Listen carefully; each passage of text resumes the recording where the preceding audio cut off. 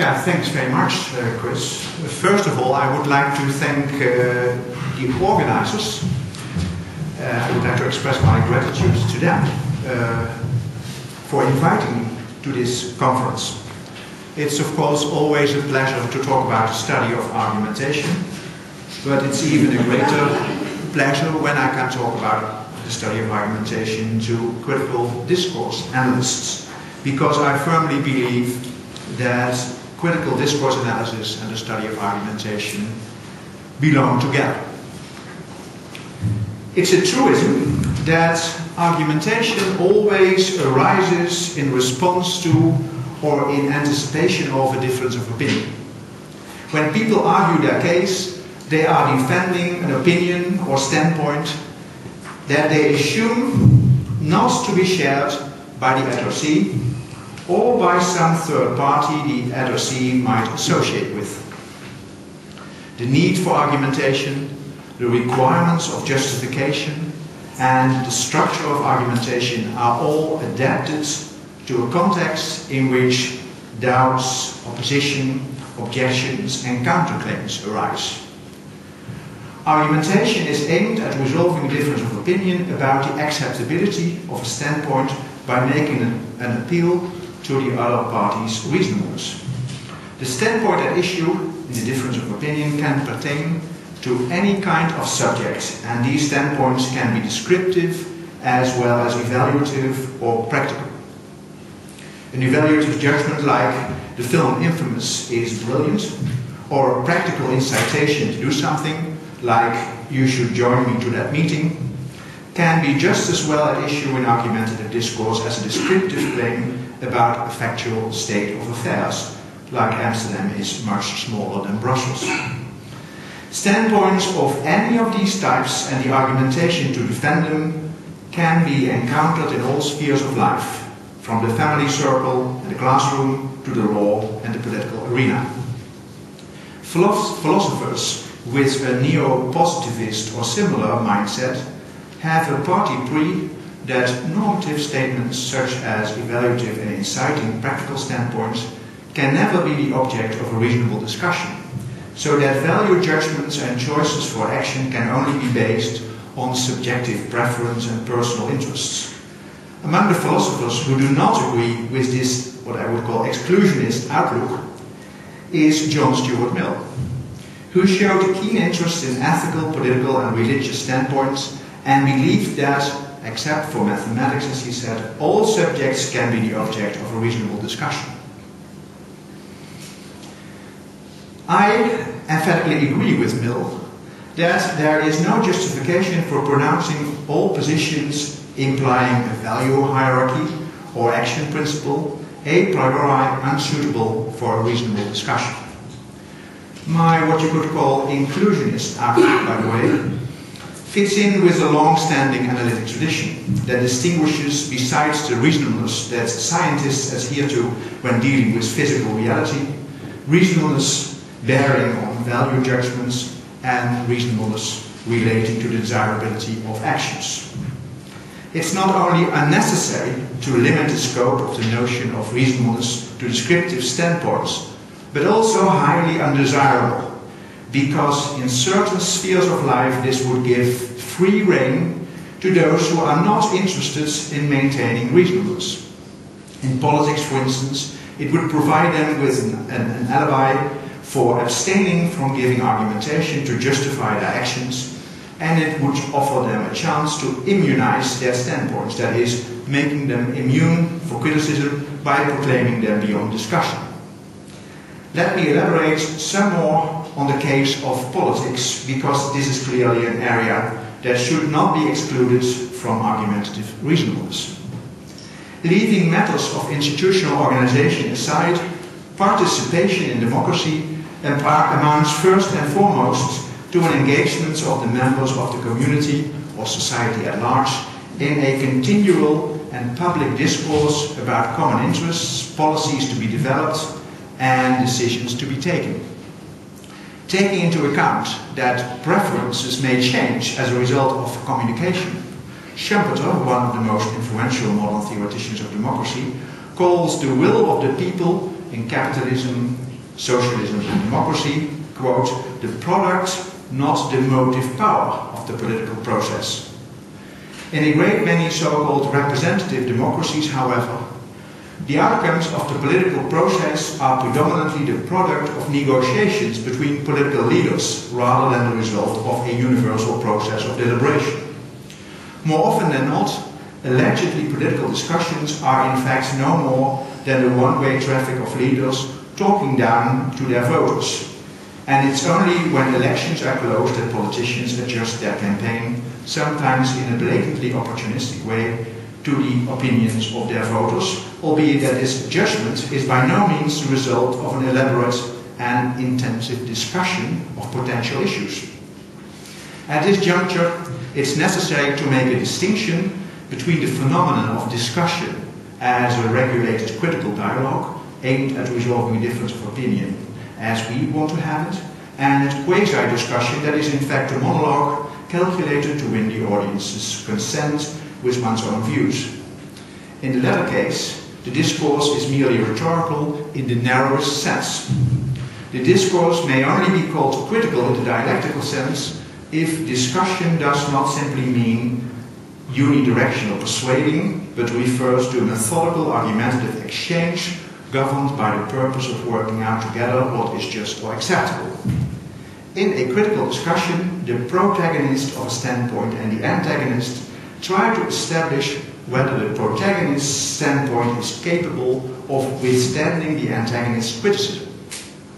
In my opinion, ideally, democracy should always involve aiming at the promotion of such a critical discussion. Only if this is the case, participation in political discussion or political discourse can really contribute to enhancing the quality of democracy.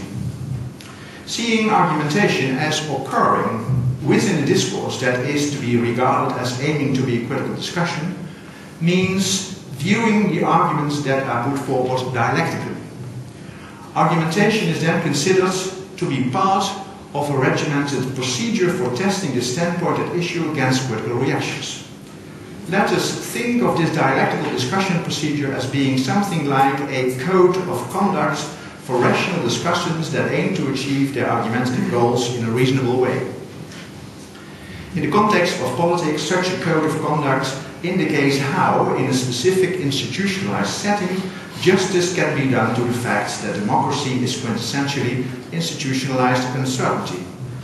In my opinion, the dialectical rules for argumentative discourse that make up the code of conduct for rational discussions who aim to achieve their argumentative goals in a reasonable way are therefore of crucial importance to giving substance to the ideal of participatory democracy. In politics, as well as other real-life contexts, we have to take into account that actual human interaction is not always naturally and automatically oriented towards dialectical reasonableness. In the political context, for instance, those who are involved in a disagreement do not generally enter into discussion willing to subject their thinking to critical scrutiny, and they are often heavily vested in the one outcome or the other. The social conditions in which they argue typically involve some degree of inequality of power and resources. And on top of that, the discussants may well have different levels of critical skill.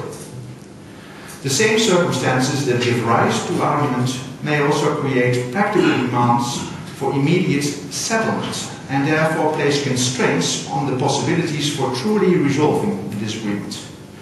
Actual argumentative practices in politics and elsewhere are shaped by such constraints, and because of this, in certain institutions, specific forms of deliberation have been established to overcome these constraints.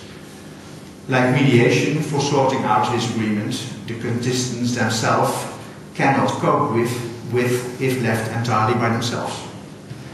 And specific argumentative activity types have been developed to compensate for the constraints by seeing to a deliberately controlled exchange, like the hearings that are held in legal context and in Parliament.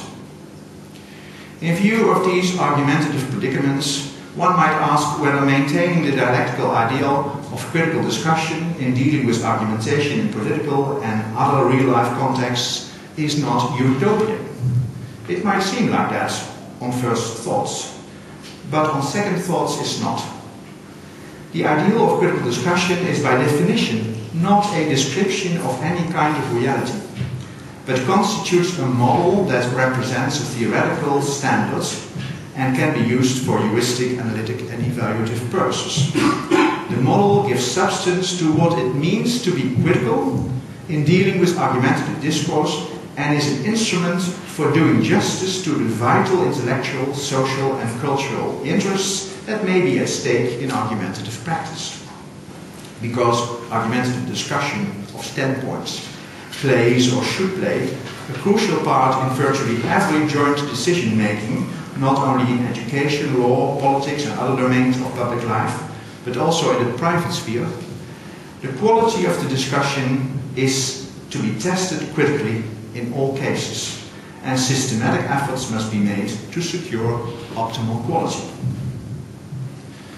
Scholars of argumentation are often drawn to studying argumentation by a practical interest in improving the quality of argumentation, or the quality of argumentative discourse, where this is due. They typically combine an empirical orientation with a critical orientation towards argumentative discourse. In order to give substance to this combination, in the study of argumentation, a comprehensive research program must be carried out that ensures that argumentative discourse is not only examined empirically as a specimen of verbal communication and interaction, but also measured critically against normative standards of reasonableness.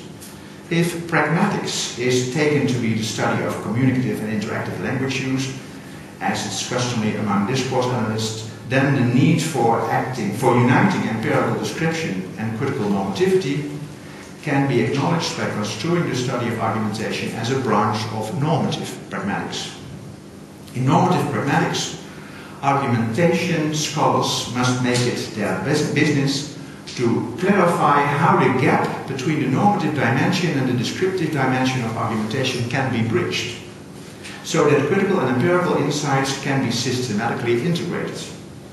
The complex problems, I should say, that are at stake can only be solved with the help of a comprehensive research program, consisting of various interrelated components.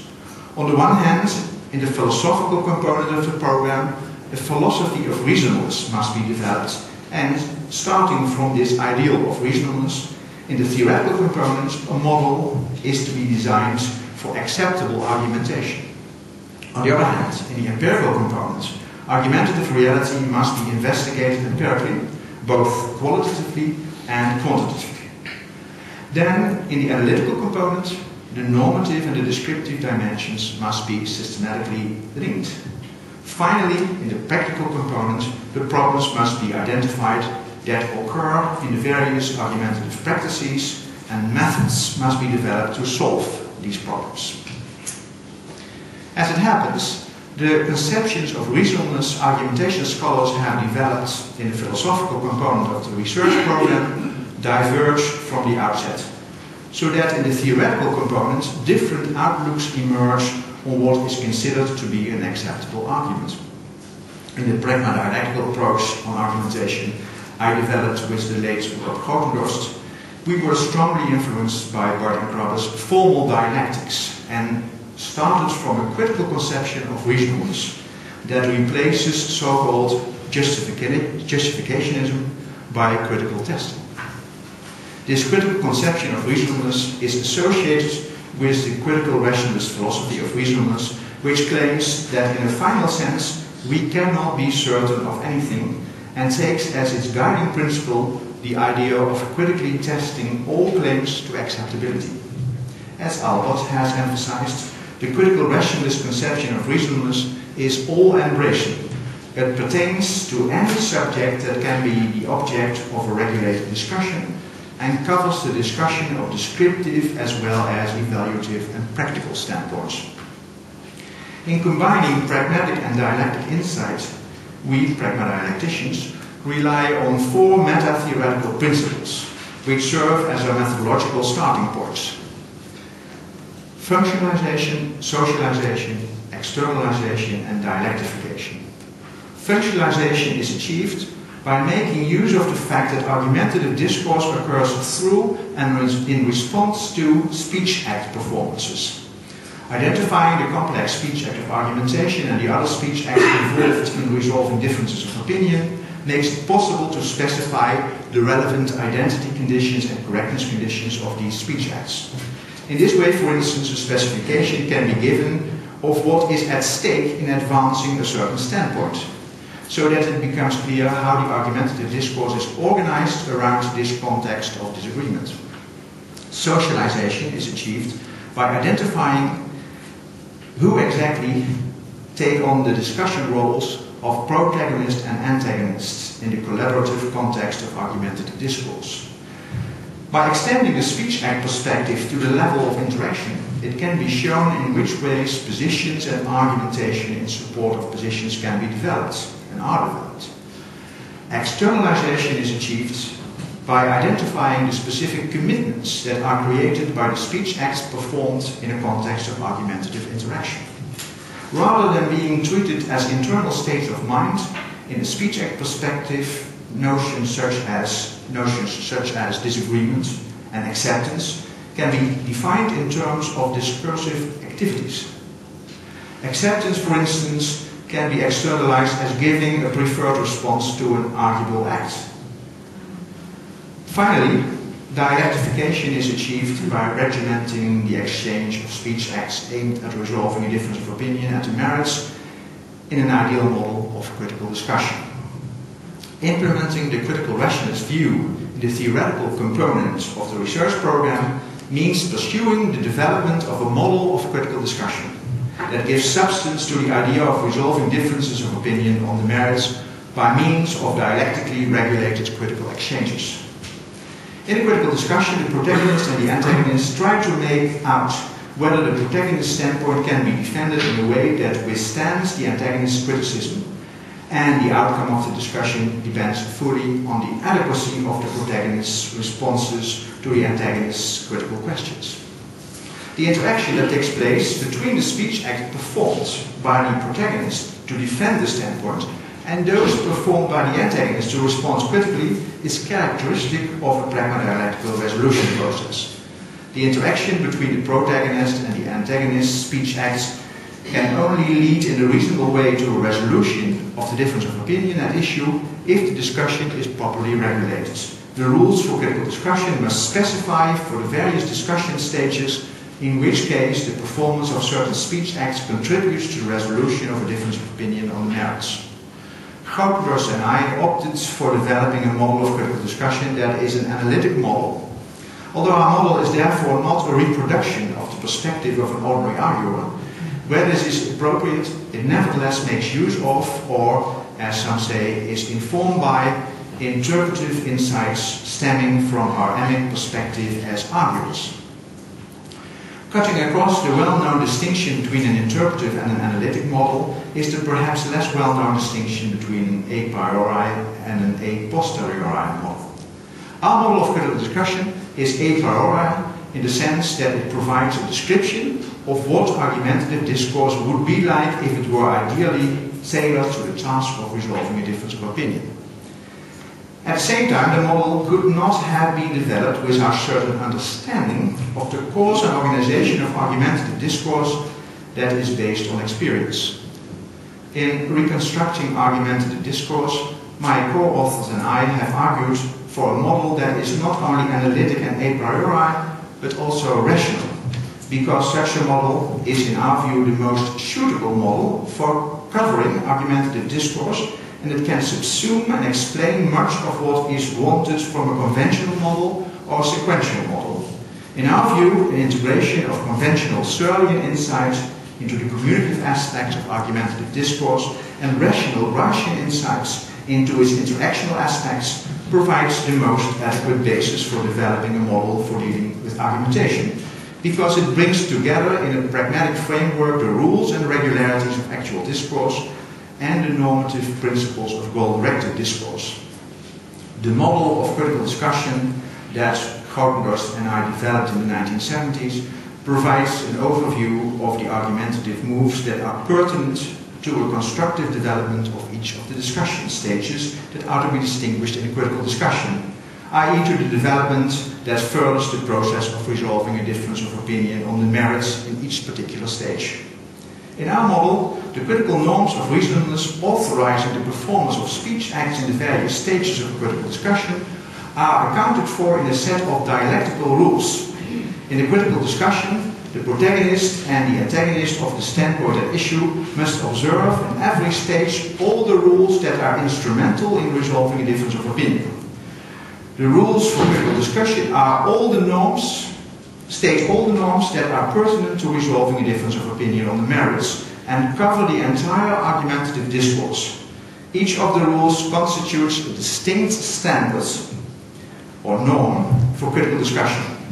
And though the consequences of violating the rules may vary, every violation of a rule in whatever discussion stage it has been committed and by whatever party is a discussion move that obstructs or hinders the resolution of the difference of opinion on the merits and must therefore be regarded as fallacious in this particular sense. Thus, the use of the term fallacy in pragma-dialectics is systematically connected with the rules for critical discussion. And fallacies may range from preventing each other from expressing any position one wishes to assume in the confrontation stage, to unduly generalizing the result of the discussion in the concluding stage. More recently, the late Peter Hartlosser and I have explained that the analytic and evaluative power of the pragma-dialectical theoretical framework can be enhanced considerably by systematically integrated insights from rhetoric. We argued that in conducting argumentative discourse, while trying to realize the dialectical aspiration of resolving a difference of opinion in accordance with the standards pertaining to critical discussion, the arguers may be regarded to make at the same time a rhetorical attempt to have things their way.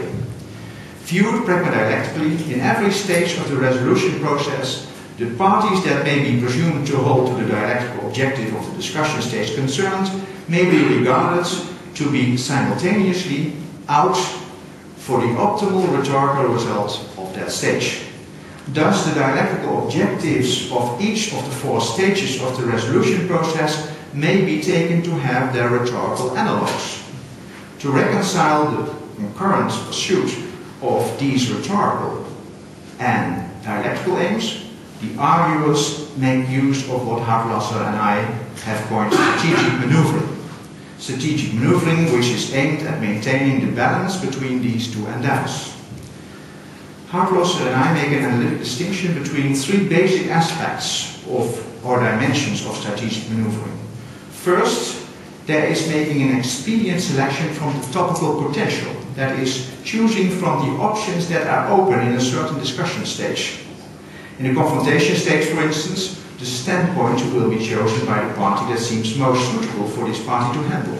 In the opening stage, the premises that can be helpful starting points of the discussion to the party concerned. In the argumentation stage, the reasons that are most appropriate to the party for defending the standpoint. And in the concluding stage, the best possible outcome for this party among the alternatives. Second, there is framing one's contribution in accordance with audience demand. That is, adapting one's moves in each of the four stages to the specific expectations and preferences of the listeners or readers. Third, there is using the most effective presentational devices. That is, exploiting the available means of conveying messages from the stylistic repertoire. Although, contrary to what some authors seem to think, the realization of rhetorical aims can go well together with the pursuit of dialectical objectives. This does not mean that in strategic maneuvering there is always a perfect balance between pursuing the two goals. If parties allow their commitments to a critical exchange of argumentative moves to be overruled by their persuasive aims, so that their moves are no longer in agreement with the critical norms of the pragma-dialectical rules, we say that their strategic maneuvering gets derailed. The criteria for determining whether an argumentative move involves a derailment of strategic maneuvering because a rule for critical discussion has been violated may vary according to the argumentative activity type in which the maneuvering takes place. Because by convention, each argumentative activity type has to some extent its own preconditions for legitimate strategic maneuvering.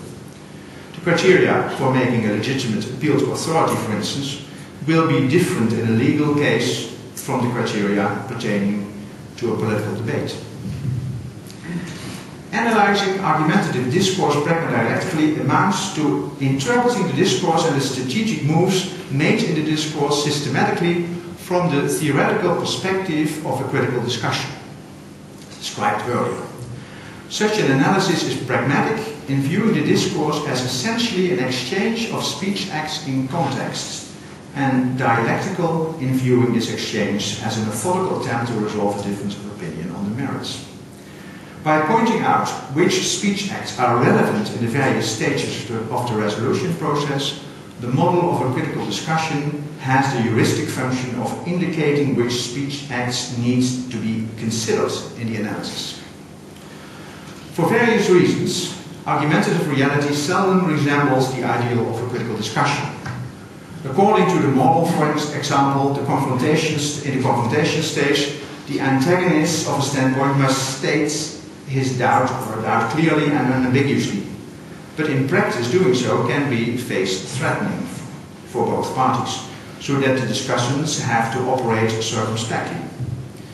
In order to be able to give a sound evaluation, a reconstruction of the discourse is needed that results in an analytic overview of those and only those elements that are potentially relevant to the resolution of a difference of opinion. The analytic overview recapitulates, I would say, the difference of opinion at issue at the confrontation stage and the positions of the participants. It identifies the procedural and substantive premises presented in the opening stage that serve as the starting point of the discussion. It surveys the arguments and criticisms that are explicitly or implicitly advanced, the argument schemes that are used, and the argumentation structures that are developed in the argumentation stage, and it determines the outcome that is reached in the conclusion stage. The concepts referred to in the analytic overview, such as type of difference of opinion, unexpressed premise, argument scheme, and argumentation structure, are all defined from the perspective of a critical discussion. The reconstruction that takes place in the analysis amounts to making explicit all elements that remain implicit in the actual discourse but are relevant to the resolution process. Reformulating in an unequivocal way those speech acts whose function would otherwise be opaque. Rearranging in a more insightful way speech acts whose order does not reflect that function in the resolution process. And leaving out of consideration all speech acts that do not play a part. Because in actual argumentative discourse, a great many speech acts are performed implicitly or indirectly, a constructive role in conducting a critical discussion can be fulfilled by a great many speech acts that are not explicitly presented as belonging to the categories of speech acts including in the model of a critical discussion, so that they need to be reconstructed first. In reconstructing argumentative discourse, we emphasize that it is crucial that the transformations carried out in the reconstruction are indeed justified. They must be faithful to the commitments that may be ascribed to the participants on the basis of their contributions to the discourse. In order not to overinterpret what seems implicit in the discourse, the analyst must be sensitive to the rules of language use, the details of the presentation, and the constraints inherent in the micro-context of the argumentative situation and the macro-context of the argumentative activity type in which the discourse takes place. To go beyond the naive reading of the discourse, empirical insight concerning the way in which oral and written discourse are conducted, including the way in which strategic maneuvering develops, is to be used to augment the analyst's intuitions with the help of the results of empirical research, both qualitative and quantitative. Only then the reconstruction can lead to an analytic overview that is a sound basis for carrying out an evaluation in which any fallacies committed in the discourse can be fairly displayed. Okay, to illustrate the Pragma-dialectical method of analysis, I shall give a brief analysis of an advertorial that appeared in a great many American magazines at the time when in the United States public attitudes towards smoking had started to shift dramatically. Part of a call for congressional hearings to consider further restrictions on the advertising of cigarettes was the argument that tobacco companies were advertising to children to replace the growing number of adult smokers who were quitting or dying. Among the responses issued by R.J. Reynolds Tobacco Company was the following advertorial. It's on your handout. Some surprising advice to young people from R.J. Reynolds Tobacco. Don't smoke. For one thing, smoking has always been an adult custom, and even for adults, smoking has become very controversial. So even though we are a tobacco company, we don't think it's a good idea for young people to smoke. Now we know that giving this kind of advice to young people can sometimes backfire. But if you take up smoking just to prove you are an adult, you're really proving just the opposite.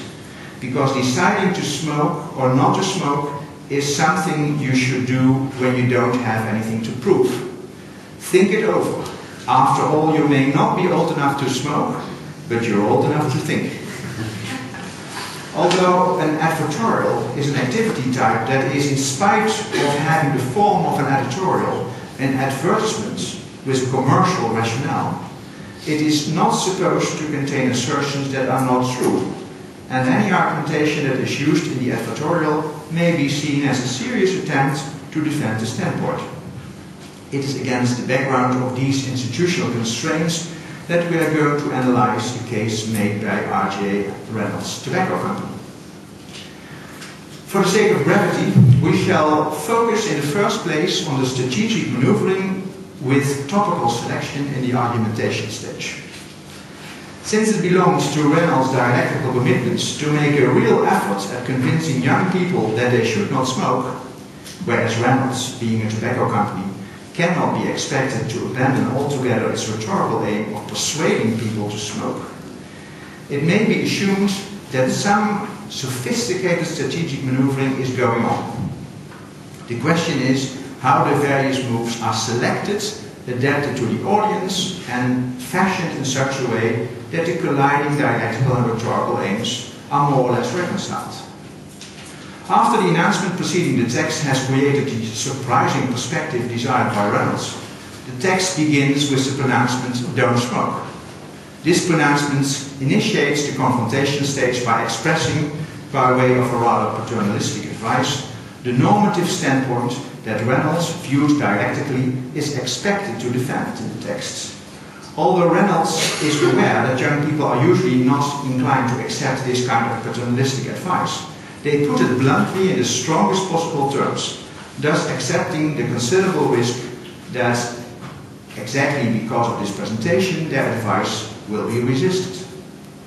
There are indeed arguments advanced to support the standpoint presented, so that the argumentation stage one might, viewed dialectically, expect to follow is indeed on. But it's already clear from the start that there is something odd about these arguments. The wording of the arguments is also chosen in a strange way. That smoking is controversial implies that there are valid reasons for not smoking, but also that there are valid reasons to smoke. In other words, that the opinions on this matter are literally divided. A reconstruction of the structure of the argumentation put forward by Reynolds in defense of their standpoint looks like you see on your handout under 2. Standpoint is young people should not smoke, and the coordinative argumentation is because smoking has always been an adult custom, and even for adults it has become controversial.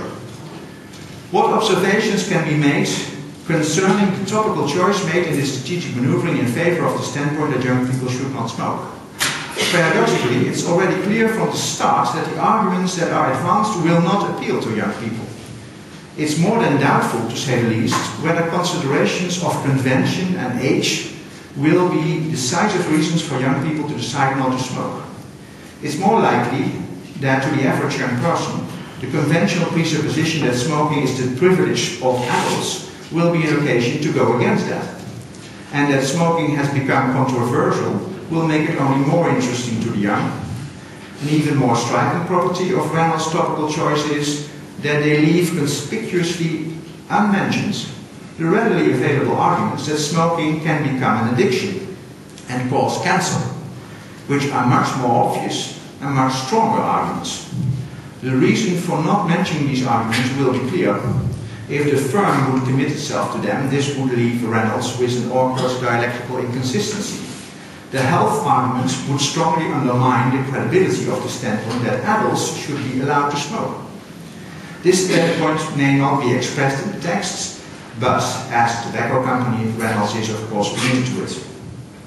The arguments advanced for the standpoint that young people should not smoke seem in a perverse way selected for their incapacity to contribute to the defense of the official standpoint that young people should not smoke. By advancing arguments that so evidently do not support the disputed standpoint satisfactorily, Reynolds evokes the topos: if there are only bad reasons for not doing something, then there are no good reasons for not doing it. The reasoning towards the desired conclusion suggested to the young readers can be reconstructed in the following way. And the unexpressed steps are put in parentheses, and it's under 3 on your handout. So there's the unexpressed standpoint in this case. There are no good reasons for young people not to smoke, because smoking has always been an adult custom, and even for adults smoking has become controversial. These are the only reasons why young people should not smoke. They are bad reasons, and if there are only bad reasons for refraining from doing something, then there are no good reasons for not doing it. It's evident that Reynolds intends to convey standpoint 1, that there are no good reasons for young people not to smoke, through implication, without committing themselves to this standpoint. It has become clear that it can be left to the young readers to draw this conclusion for themselves. After having thus argued, you could say, why young people should not smoke, viewed analytically, Reynolds returns to the opening stage of the discussion to acknowledge a concession. The concession is, we know that giving this kind of advice to young people can sometimes backfire. On the face of it, this acknowledgement is followed by a move aimed at preventing the dreaded effect from occurring. Quote, but if you take up smoking just to prove you're an adult, you're really proving just the opposite. On closer inspection, however, a different effect must be aimed for, because it's obvious in advance that this warning will not be very effective. Although Reynolds may suggest that young people who take up smoking only do so to prove that they are adults, strictly speaking they say that those who take up smoking only to prove that they are adults prove exactly the opposite. In other words, there is no problem when you take up smoking for some other reason, let's say because you happen to like smoking. In that case, you do not prove that you are not an adult. The addition of just even allows for taking up smoking to prove that you are an adult, as long as you do have other reasons for smoking as well. In sum, you're almost always in the right. In the concluding stage of this argumentative activity type of an advisory advertorial, it would be normal and pertinent in light of critical discussion to repeat the advice not to smoke. So once more we emphatically urge you not to smoke, or something like that. Instead, Reynolds advises their young readers to reconsider the matter, while deliberately avoiding to state a conclusion that should be obvious. The advertorial ends, in fact, with a contradictory statement. Although the young readers are advised to think about it first, the phrasing, you may not be old enough to smoke, but you're old enough to think, suggests that it is already clear to them that they should not smoke. What is there left to think about if they have already accepted that they are too young to smoke? In the analysis of the strategic maneuvering taking place in the advertorial, we concentrate on topical selection rather than audience adaptation and exploiting stylistic devices. Taking also these other aspects into account can strengthen the analysis still further. Remember, as a case in point, the presentational choice of the word controversial, when Reynolds stated that smoking has become very controversial, even for adults, thus suggesting that the matter is in fact still undecided, and that there is something to be said both for the positive and the negative view of smoking, so that smoking might after all well be acceptable. In this and other ways, R.J. Reynolds Tobacco Company's text is pervaded with sly efforts to get young people to reject rather than accept Reynolds' case. Now, my concluding evaluation. Our partial analysis of the Reynolds tobacco advertorial shows that at every stage of the implicit discussion they are having with their readers, Reynolds maneuvers strategically. On the one hand, they make an effort to comply publicly with their formal commitment to keep young people from smoking, while on the other hand, they try to serve at the same time their business mission of protecting the commercial interests of the firm. Although Reynolds Tobacco do their utmost to maintain in all discussion stages the image that their position is consistent, the analysis makes clear that in fact their efforts are indirectly in the first place directed towards undermining their official standpoint that young people should not smoke. Therefore, in this specific case, the strategic maneuvering cannot conceal that here the arguer's rhetorical aim prevails. Viewed from an evaluative perspective, my analysis has made plausible that in this advertorial Reynolds followed a strategy that is aimed at rendering their official argumentation counterproductive. Of course, a well-balanced evaluation of the discourse is possible only after the analysis has been fully completed. All the same, the partial analysis I have provided already enables us to observe that Reynolds, because they advance arguments that are from the outset unlikely to convince, violates in a special way the Pragma-dialectical relevance rule for critical discussion, which states that standpoints may not be defended by non-argumentation or by argumentation that is not relevant to the standpoint. This makes Reynolds Tobacco Company guilty of committing a strategic variant of the relevance fallacy of ignoratio elenchi. In this way, I have shown that the dialectical reconstruction in which the rhetorical dimension of argumentative discourse is systematically taken into account provides useful insight into strategic maneuvering carried out in argumentative discourse to reconcile rhetorical aims with dialectical commitments. In a critical evaluation, some specimens of this strategic maneuvering will stand up as acceptable, while other cases involve a violation of one or more of the rules for critical discussion. My analysis of Reynolds' advertorial shows that in this text there is no lack of such violations. Thus, the Reynolds example illustrates that rhetorically smart strategic maneuvering will not lead to an acceptable strategy if it's not at the same time dialectically justified. In addition, the Reynolds case not only illustrates that the Pragma-dialectical analysis and evaluation become more pertinent and more powerful when rhetorical insight is incorporated, but also that the rhetorical analysis of argumentative discourse is made much more meaningful when the analysis takes place in a dialectical framework that defines the range of reasonableness and sets limits to the strategic maneuvering that is allowed. To conclude, I venture to claim that the Pragma-dialectical method of analysis and evaluation opens up the possibility for an enlightening reconstruction and a critical assessment of the strategic maneuvering conducted in all argumentative activity types in which argumentative discourse plays a crucial part. Thank you very much.